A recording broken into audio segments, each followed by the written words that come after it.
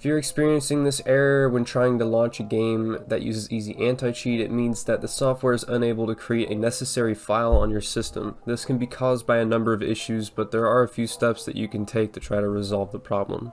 The first thing being the main thing that we're going to be doing here is opening up our file explorer, going to our local disk, sussing out our program files, finding easy anti-cheat, and deleting this one pesky little file. This young man, you don't really have to delete it.